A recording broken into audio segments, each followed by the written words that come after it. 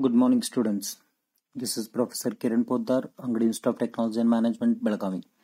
In this session, we are going to discuss how to obtain the inverse Laplace transform of the function s square divided by s plus 1 the whole cube. In this example, if you observe, it is something like quadratic format, but this quadratic format pattern is already resolved. Means if anything comes at the denominator, if it is a quadratic format, what we do, we try to convert that in terms of s minus a whole square plus or minus b square, but that problem is already resolved. So only the thing is what, when this denominator is already resolved, then we need to concentrate on numerator, that will be treated as pi of s, right? This has to be expressed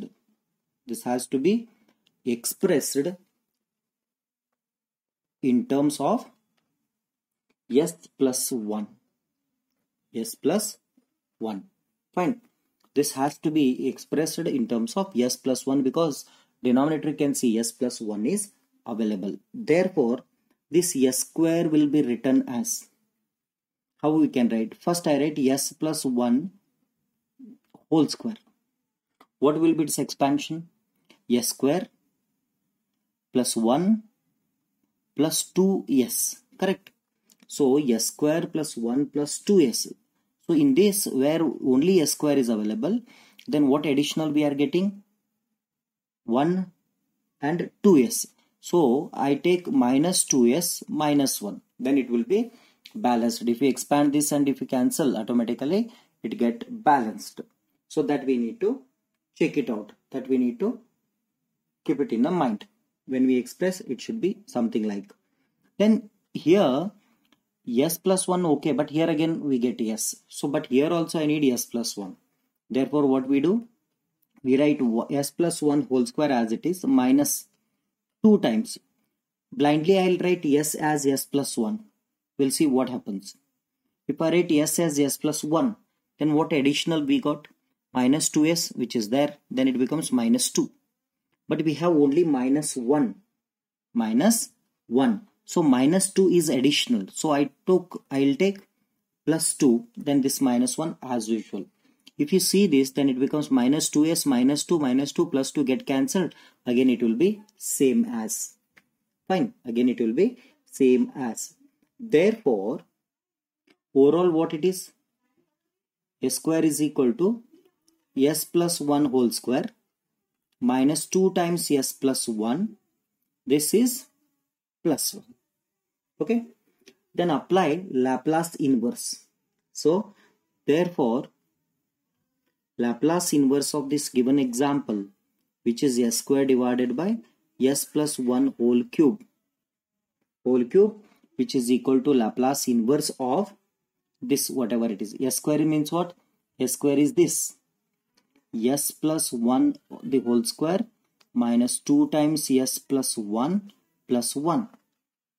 divided by this s plus 1 as it is. S plus 1 the whole cube as it is. And here if you compare, a is equal to what? Usually we take s minus a, but it is s plus 1. Means it is a is equal to minus 1.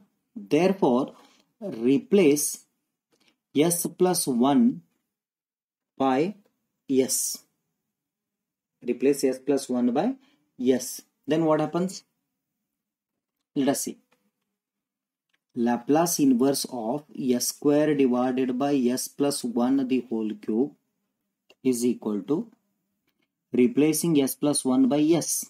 So Laplace inverse of s square minus 2s plus 1 divided by this s plus 1 is nothing but s cube. Yes, s plus 1 is replaced. But when we replace this, immediately we need to multiply it with exponential, where a is equal to minus 1. So it is e raised to minus t. Understood? E raised to minus t. Therefore, Laplace inverse of s square divided by s plus 1 the whole cube is equal to e raised to minus t into Laplace inverse of take